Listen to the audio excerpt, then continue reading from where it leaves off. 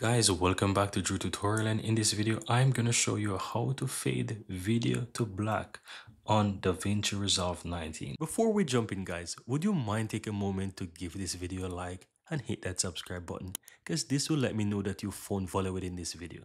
And on top of that, the biggest benefit is that you'll never miss out when I release future videos just like this one. Now let's continue. So if you're inside DaVinci Resolve and you're editing a video and you want to have that video ended by fading out to black, then I'm going to show you how to do that very easily.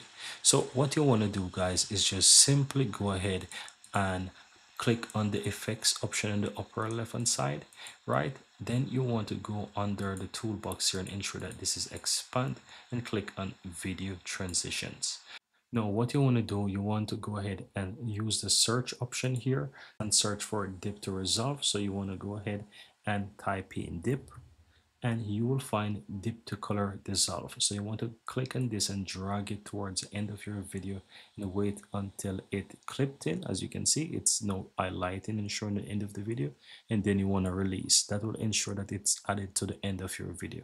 Now you can stretch this out how long or how short you want this to be. So let's say I want it to be around here. I'm going to leave it like that.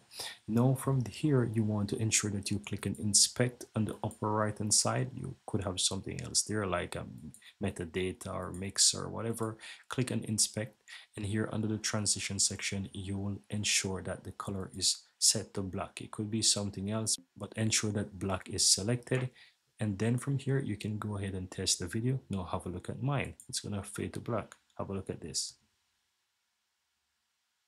And that's it, guys. That's how easy it is to fade video to black in DaVinci Resolve 19. Very easy and very simple. Here you have it, guys. I really hope you found value within this video, and if you do, don't forget to take a moment to give this video a like and hit that subscribe button so that you'll never miss out when I release future videos just like this one. Thank you guys for watching, and see you next time.